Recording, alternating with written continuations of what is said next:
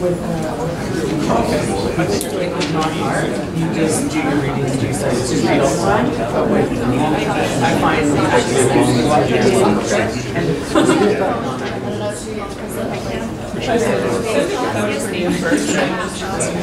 oh, they are?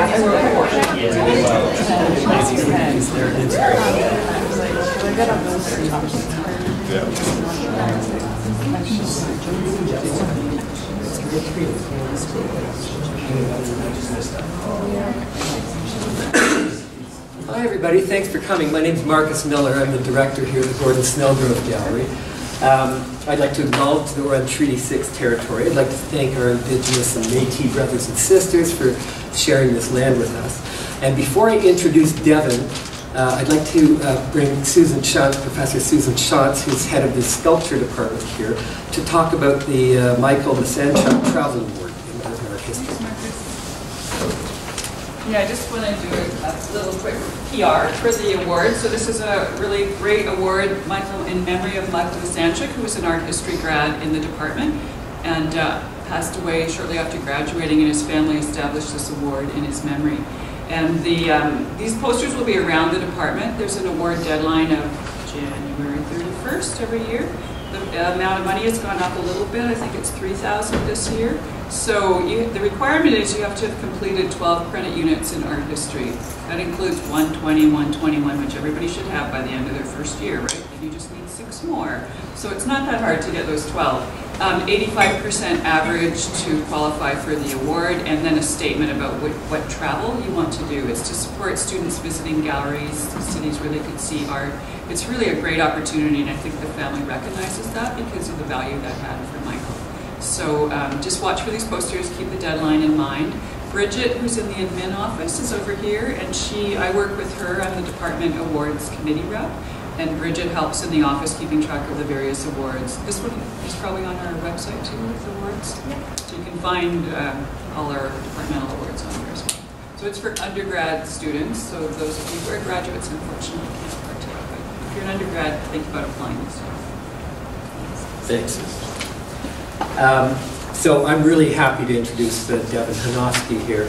And Devon was in a class that I taught last year, and I know him to be a brilliant and creative student. He's a very interdisciplinary student. He says he's a self-proclaimed flaneur, a documenter, sometimes maker of things. So, of course, he's reluctant and to take on the mantle of artist, but he admits to making things sometimes. But he does all kinds of things, and he's one of this university's model students in the sense that he is truly cross-disciplinary, and he's enrolled in an interdisciplinary degree right now. So he writes academic papers, he researches. In fact, he's going to tell us about some of the research that he did on the Michael Misanchuk Travel Award here. And he can often be seen holding forth in cafes and arcades of our fair city.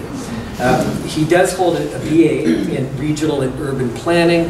Last year he completed a BA in art history, where his interests lie broadly, he says, in the details of visual, material, cultural space, ranging from, but not limited to, historic graffiti, and that's, I think, what his talk is going to be about here. Signage, architecture, documentary photography, folk and outsider art, which graffiti sort of, is within the realm of, right? And so, without further ado, Devon Hanofski.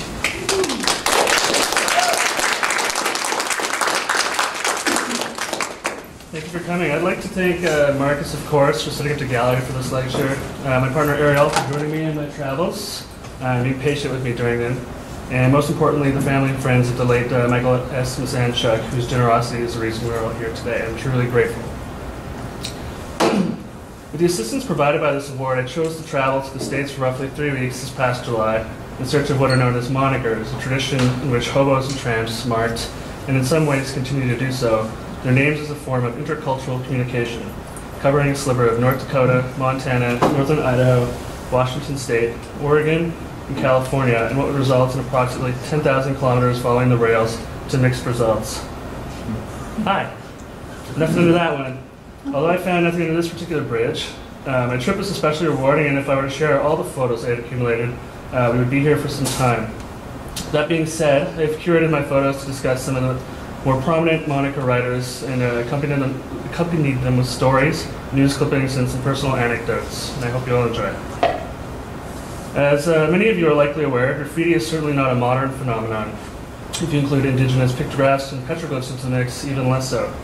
Evidence of graffiti as a tool for communication, whether utilitarian or artistic, has been documented in nearly every corner of the world, from messages scribed into the walls of Pompeii, the widely adopted wartime Kilroy was here, to the surprisingly modern tagging of Austro-Hungarian civil servant Joseph Kiselak, pictured here in this illustration, who marked his name across the empire during the early 19th century for the sole purpose of recognition.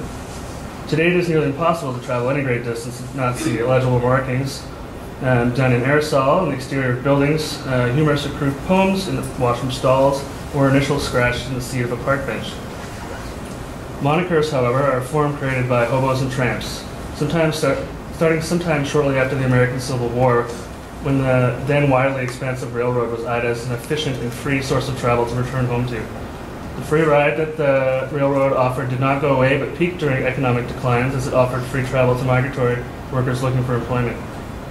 There were so many riding the rails that some estimates, which are not an easy estimate to make given the transit nature of those involved, note up to 2 million individuals during the Great Depression in the 1930s. Mostly men, but some women and children took to hobo.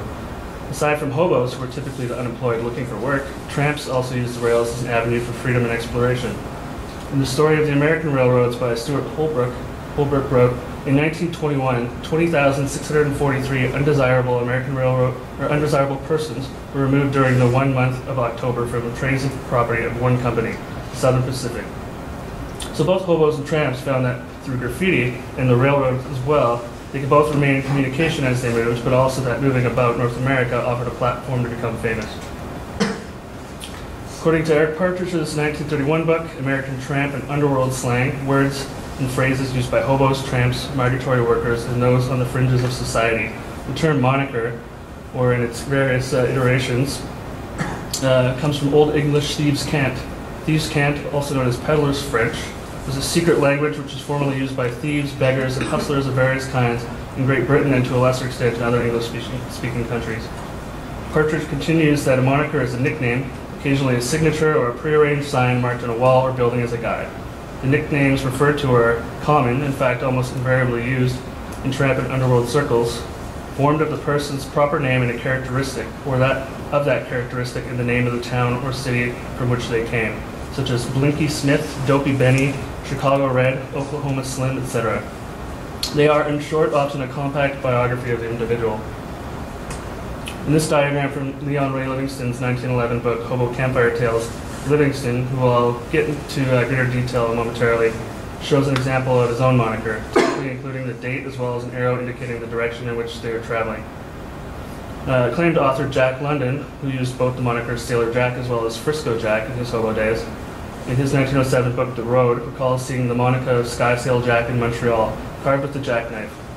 In Oakland, California native, Skysail Jack carved a perfectly executed skysail yard of a ship, the name Skysail Jack, and BW 91594 placed above, conveying the hobo passage of Montreal bound west on October 15, 1894.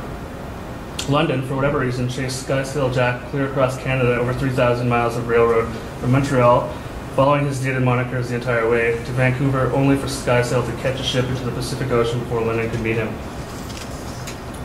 In Jim Tully's 1924 Beggars of Life, a hobo autobiography, Tully speaks of hobos passing time with this quote, "Another amused himself by cutting his moniker on the windowsill. When he had finished, he stood back and admired it like an artist. An arrow was cut through the letters of his name, pointed west and denoted the direction in which he was traveling. The month and year of the trip were cut beneath the name. These monikers are cut, written, or painted on water tanks and other places where hobos gather. They form a crude directory for other tramps who might be interested in the itinerary of their comrades. Once in a while, a tramp sees such a moniker of a friend and starts in the direction of the owner." This illustration is from another one of A No. 1's books depicting the tramp Seldom Seen, who was a well-to-do lawyer gone tramp known for carving his moniker across the full length of Pullman passenger cars, marking his name on a fence in that same manner here. Which brings me back to Leon Ray Livingston, aka A No. 1, Livingston was perhaps the first to become more widely known for his markings in the railroad. This is due in part to the several books Livingston published of his exploits, including The Moniker Practice, as well as his knack for travel and willingness to let everyone know the night of the open road or King of Tramps was in town, often approaching the local newspaper upon his arrival. An acquaintance of Jack London, Livingston published a memoir of their travels together following London's death, titled From Coast to Coast with Jack London. Pictured here are two monikers by A No. 1 under a bridge at the Arroyo Seco confluence of the LA River from my trip. The one on the right in white dated August 13, 1914. These were originally found by Pitzer College anthropologist Susan Phillips, pictured on the left, who I met in Los Angeles and spent some time exploring with. The markings are alongside others, including Oakland Red on the right and Tucson Kid, pictured here. It's kind of hard to make out, but that little scroll in the middle is the one. It is difficult to say whether these are true A No. 1 monikers, with names often being borrowed, and it is said there were many imitators, likely of someone as well known as Livingston. These markings are actually just above where the vertical wall meets the curve of the bridge, the depth of the river having been dug out at some point, helping preserve the monikers from modern graffiti. Almost 10 hours north of Los Angeles, in the Shasta Trinity Mountains of Northern California, is the town of Weed, where a water tank remains adorned with hundreds of monikers or tags from hobos, railroad workers, and modern graffiti writers. Given the amount on the tank, I will just share some of my favorites. Pictured here is Floyd M., April 1956, and Mick Setterholm, that may be 1905, 1915, or any number of years. Next is JWS from Seattle. Here is another Floyd, or perhaps the same one, as well as C.A. Pete on June 20th, 1946, done by poking individual nail holes. EWK, or perhaps EK heading west. Woody S., August 10th, 1931. H. Mensch was there on July 13th, 1933. And yet again, another A No. 1. Influenced by A No. 1 is perhaps the most prolific moniker writer of all tramps, Jesse Wells, aka Tex, which is short for the extraordinary King of Tramps. Pictured here is an abbreviated moniker in Kashmir, Washington. And on the right, Tex himself, after being released from the Billings, Montana County Jail in 1931. Tex would mark his name larger and more often than any other, so much in fact that according to Tex himself, he had marked his moniker in over 7,300 cities, towns, and stations in the 15 years prior to 1931, according to the same interview that previous image of Tex came from. His marking style is rather unique to himself, at times impeccably done using paint, ink, and sometimes shoe polish, or carved with one of the half-dozen pocket knives he reportedly carried for that purpose. Tex claimed he would do his monikers about 2 o'clock in the morning when the station and yards were most deserted. This 1941 moniker outside of Cheney, Washington is an incredible example of the effort he put in and the skill involved. This one here is from July 24th, 1929, done in Miles City, Montana, and is about 15 feet up the wall, indicating Tex was out to last. It wasn't the only one that appeared evidently placed for either maximum visibility or in hopes it would remain untouched. This here was the first one I found in Medora, North Dakota, and it truly set the tone for the trip. Seeing something so hidden and historical you found simply on a hunch was truly thrilling. On the opposite end of town, I also found this one, which I attempted to dig out in hopes of uncovering the date, but I ultimately chose not to expose it or scratch the paint with my makeshift shovel. Sorry. This one, dated 1931 and northbound, is in Oakland, Oregon, on the underside of a railroad overpass. And the news clipping on the right, which was written after his arrest for this exact moniker, is 8,013th according to the article. Tex states he practices various type styles and prides himself on being a real artist when it comes to putting up his adopted title with red or black paint, and continues to say that railroad bulls, which are railroad police, have no artistic sense. I would have to agree. This one here is outside of Shelby, Montana. It's another near Cheney, Washington, which railroad workers have been so generous over the years to paint over only the graffiti surrounding the moniker. The carving on the left is on a depot in Tenino, Washington, and the carving on the right in Spokane Valley, Washington, barely peeking out of a sign for the fruit stand that now occupies the historic depot. This one from 1951 near Celilo, Washington, is almost completely brushed away from wind-strewn plant as well as being sun-washed. Here's a Tex King of Tramps puzzle in the large Spokane Valley yard. Part of the enjoyment of seeing these in person are the locations as well. This is one that stood out to me as especially beautiful. Along the Columbia River Gorge, this duotone moniker from 1939 is tucked way up in the rocks of this overpass. As most days were exceptionally hot, I would often come in contact with deer or pheasants hiding or finding shade underneath the bridges. This is a rare text carving on a telephone pole adjacent to a yard in northwest Portland. This one is from Laurel, Montana, of which I must share a poem from text dated 1931 that accompanies this moniker nicely.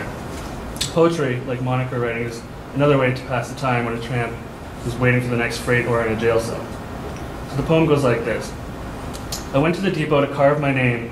Agent saw me, but I finished just the same. the same. He got excited, got mad as hell. Into a fight we got, into the ground we fell. We rolled and rolled, a rough and tumble fight. A tramp and ticket agent late that night. After the fight, I made my getaway aboard a CB&Q train late that day. I was riding the blinds and headed north. Between the coaches of the cars we were sailing forth. Laurel was my destination. Between the coaches and privation. The train reached Laurel and off I got. Along came two bulls, says one, Tex, you're caught. So it looks like Tex made it back to Laurel and left the town with his moniker just 20 years later. I too had an encounter with the bull at the Laurel yard, with hence the poor photos, although I left unscathed. Here's the 1932 Tex, both fading and remaining relatively uncovered by newer graffiti in Maupin, Washington. Sorry, just pour some water.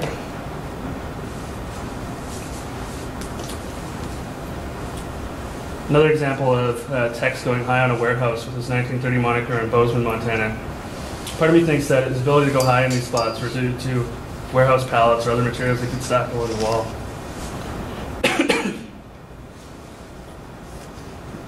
This one took me about 6 loops of turnarounds, missing the right exit and struggling to find access to the underside of this bridge just outside of Butte, Montana. But I'm lucky I did, since it had a Tex moniker from 1958. The following two monikers are on an old wool warehouse in Big Timber, Montana. It was hard to tell from this photo, and I can't show them all, but the entirety of the loading dock wall is covered in graffiti from wool clerks from 1930s until about the 1960s. There must be 100 plus signatures and characters. Here I am doing my best tourist pose with one of the westbound Tex monikers from 1929 from the same wall. This here is a really great spot, and as far as I can say, is the Tex Mecca. It's in Chehalis, Washington, and both the half-buried one on the left from 1960 and the right from 1957 are under the same bridge. Devon, do you mind if I ask, are they stenciling, or like how come they're so consistent? What material? Tex King of Tramps, he would mark them, like he studied letters. He essentially became a sign painter in some ways. So none of them were stenciled at all. So he painted with the brush? Yeah, or shoe polish. This one is also under the bridge from 1959. You can almost tell the weather may not have been that nice. Tex had to write his moniker regardless. Again, this one from 1955, which is weathered quite considerably, is also under the same bridge. I learned that the depot in Chehalis, which I was unable to gain access to due to it being closed, also contains 3 Tex carvings in the washroom. So that is at least 7 Tex KT monikers in one town. Even Kilroy was there. The bridge is a real treasure of North American graffiti history. This is one of my favorites, just outside of Athol, Idaho. This one is likely done in shoe polish. Here's a soot-stained Tex from 1951 that has also survived in the middle of Portland. We had to announce ourselves to the current residents who typically had makeshift locks keeping people out of what was originally intended to keep the homeless out, the old switcheroo. There's another Tex moniker in Portland that could be seen from the end of a large homeless camp that was gated off and locked. My new friend, a local who is in this picture, talked to a resident who had locked the bridge earlier in the day and had agreed to pay him to allow us in to take photos of the moniker, but unfortunately, when we returned later, no one was home. It's hard to make out in this photo, so I blew it out because I was too slow to catch it. But we even saw a real hobo, or at least someone catching a short ride out of the Union Pacific Yard in downtown Portland in an open boxcar with both a guitar and a bicycle. How cliche. Here's another Tex outside of Terry, Montana. You may notice the numbers following an X, also present in other monikers by him. I've yet to figure it out what these mean, but they're interesting nonetheless. Another faded Tex in northern Idaho headed west in 1951. Tex's dad was French-Canadian, and Tex also mentioned being in Canada as well. So every time I got close to the Canadian border, I crossed my fingers for evidence of Tex heading northbound, but unfortunately did not see. It is truly remarkable about Tex's ability to nudge himself into the American psyche and folklore, while at the same time slowly fading away from it. American author and CBS News journalist Eric Sevareid, who briefly rode the rails during the Great Depression, spoke of Tex KT in his autobiography, Not So Well to Dream. There were strange men among them, he said, remarkable men, unknown to the rest of America. No one has written the biography of Tex Tramps, for example. I never saw him, but I knew there was an obsession in him, not unlike Hitler's, the terrible straining of the ego to find expression. Either that, or he was a wandering imbecile having a glorious time. At least 50 times in the course of a couple thousand miles I came across his insignia, his coat of arms, Tex KT. You would find it carved on the wooden seat of a privy on the edge of a Nevada town, penciled on the wall of a shower room in the Salvation Army flophouse in Idaho, chalked in the iron side of a locomotive tender in South Dakota, painted in 6-foot-high letters of red on a white cliffside high up in the Montana Canyon. Men told me you found it from Maine to California, everywhere, printed, written, carved thousands of times in the course of what must have been 15 or 20 years of wandering. Jackson Pollock, who also took to free travel for a brief period, also wrote of Tex in his memoirs, and Sevareid, who was albeit modest in his estimations of 15 to 20 years of wandering. This Tex KT on the back of a warehouse in Portland, although hard to see in this image, is from 1970, at which age Tex would have been 69 years old, some 55 years after he caught a freighter out of the Panama Canal and began wandering, far from Sevareid's estimation. So I will end with some advice that Leon Ray Livingston, or A#1, has for you. Do not jump on moving trains or streetcars, even if only to ride to the next street crossing, because this might arouse the wanderlust, besides endangering needlessly your life and limbs. Thank you.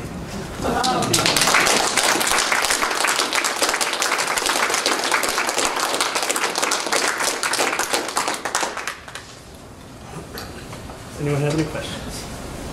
I'm wondering who Tex was, and like why he decided to get into this lifestyle.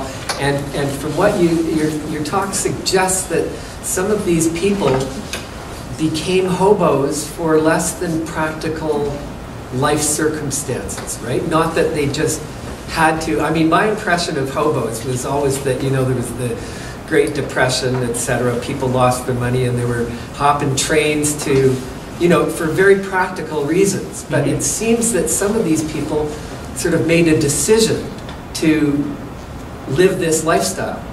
Yeah, definitely. Like Tex is one example. Like the names are interchangeable, but hobo is typically your migratory workers who travel using the rails to find jobs, essentially. So that's why we know them through the Great Depression, essentially. But tramps are, by definition, just wanderers. They're just travelers who are using the railroad as a free tool to travel across, whether it's the United States, Canada. There's also rubber tramps, which are essentially hitchhikers. And many of these tramps were known to hop freighters, and Tex, I know, has been to Cuba, Panama, multiple countries. So my curiosity is, I'm wondering if they've created these monikers and these other things internationally, and whether or not they influenced perhaps, you know, railroad workers or other people, say in Cuba, to do the same. And I'm unaware of that at this moment. How did you get into looking for these monikers? At first, when I heard graffiti, I just assumed this would be like traditional artistic graffiti. So what led you down this? Honestly, what led me down this hole was the graffiti you were thinking of. And just being around railroads and history, I eventually sort of I heard about. There's a more recent art form of graffiti called monikers as well, by the same name, that's on railroad cars and typically done in like a chalk-style oil stick. And those are done typically by railroad workers and sometimes hobos and now modern graffiti writers. So looking into the history of that, I found out that there was a deeper history that was even like less told. So I started Googling things, became aware that some of these still exist, and that's kind of why I wanted to get out there and actually document some. Very interesting. I'm wondering how you found all your sites. Like, did you have an itinerary when you left, or did you discover some along the way? I did. I had a big map of for sure's, possibles, different locations pinned that either I was aware that there was some there from other people who I've been in contact with. So not so much websites where you can find all these locations? No, there's no like specific one place that where it would be like a list. But lots of them were also just sort of hunches.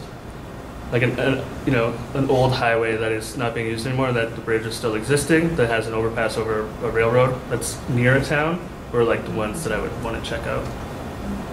So you found some new ones, probably? Yeah. Is it true there's like a secret sort of language these hobos also employ amongst each other to like let the next one know about how hospitable a certain household might be or whatever? It's debatable. Is it? Okay. Because I know there's some articles, both like A number one in one of his books has a page of these symbols. Mm-hmm. And then I've read other accounts where they get outdated so quickly that they are not used. And then also, this is coming from a community that is built around lore, embellishment, and basically half-truths. Mm-hmm. So it's hard to say whether or not they're actually used or how widely spread. I'm just wondering, like, how, if he's doing paint, some of these tramps are using paint, like, do they carry around, like, buckets of paint and brushes, or? Well, Tex is the one who primarily used paint in that fashion, where he had lots, and he apparently would acquire paint. I'm sure he stole as well. So, like, racking? Does he rack? Yeah, like well, through panhandling, he would, like, get money and then buy paint, but I'm sure that was also probably half-truth. And what other media did they use then, if not paint? Carving, pencil. I found quite a few just pencils on the bricks of depots. Shoe polish is one that, as far as I know, only Tex used. More recently, like, say the 70s, probably influenced by that later moniker culture I was talking about, these oil sticks. And would you say this phenomenon still exists? Because you said it's railway workers now doing the monikers. Are there still people? It exists in a different way. It's like evolved. The way the early monikers like this evolved from carvings on water tanks to text painting large scale, very clean monikers. Now people are using various tools to mark their names in like various I wouldn't say hobo jungles, but just abandoned places along the rail lines. Like, there's still communities who travel both out of necessity and both out of just pure enjoyment. It's kind of a punk community that is known, particularly in the States and certain cities like Portland as well, New Orleans, that travel just on the rails. That's just their lifestyle. It's the vagabonds, I guess. So that seems more directly related, but how do you relate this history with, more contemporary graffiti art and festivals, et cetera, et cetera? I mean, clearly they had a sense of their own, like making some kind of history, right? And they had chroniclers there as well, talking about them, and there was a romance to this, right? So what's the relation, do you think, between that and contemporary graffiti? Well, there's a lot of relations to early monikers and contemporary graffiti, having a pseudonym for one. Even just the use of arrows is a common thing. Just travel. Instead of hobos and tramps would use write their names on stationary objects and travel around. The New York graffiti explosion that came out of, explosion of graffiti that came out of New York and Philadelphia in the 60s and 70s did the opposite, where they found out that transit could be used by them staying there and the trains will move around.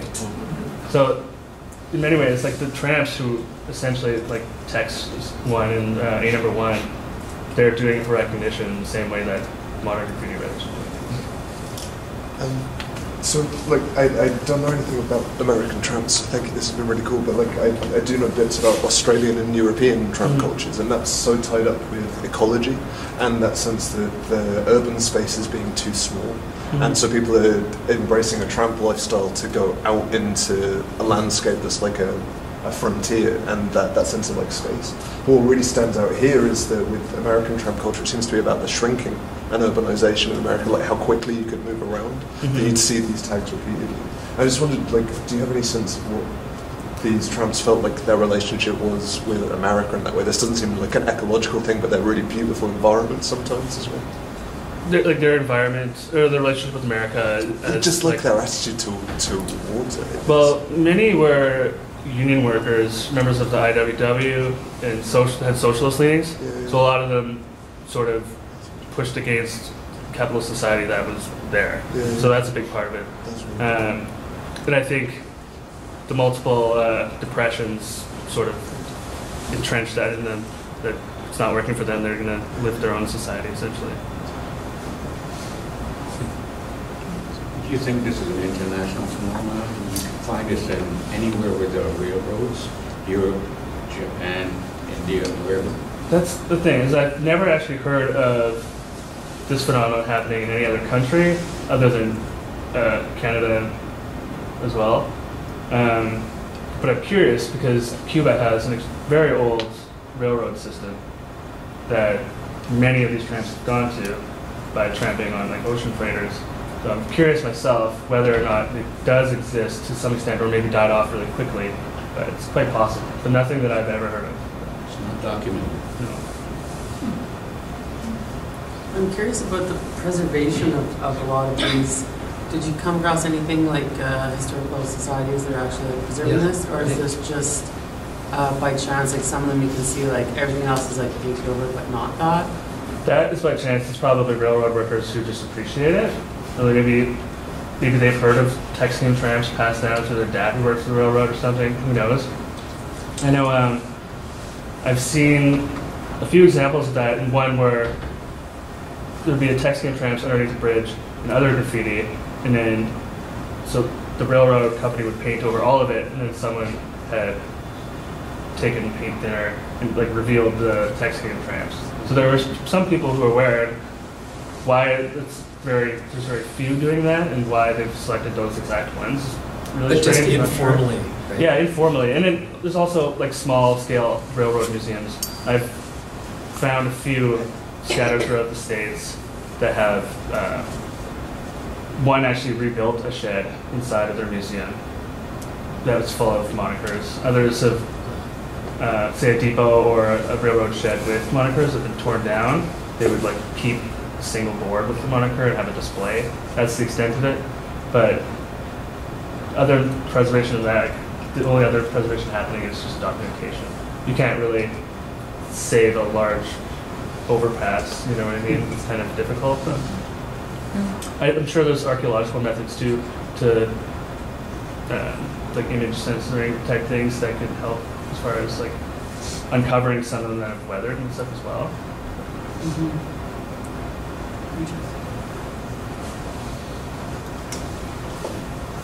If there are no more questions or comments, thank you very much, Devon. Thank you.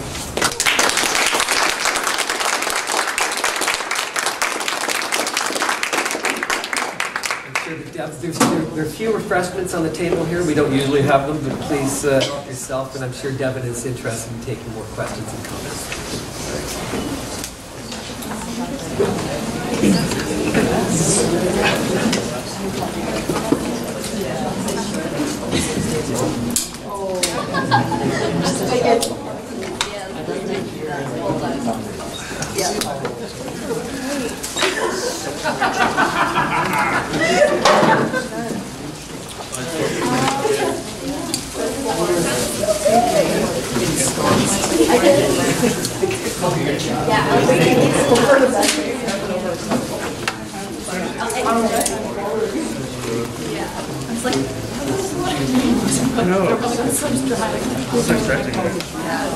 Are you continuing this? Yeah, I'm actually doing my master's. Oh, sweet. So you should bring a charcoal and paper next time you do rubbing. I've done it. Not on this trip because I just didn't have the ability to really have, like our vehicle was made back. Like,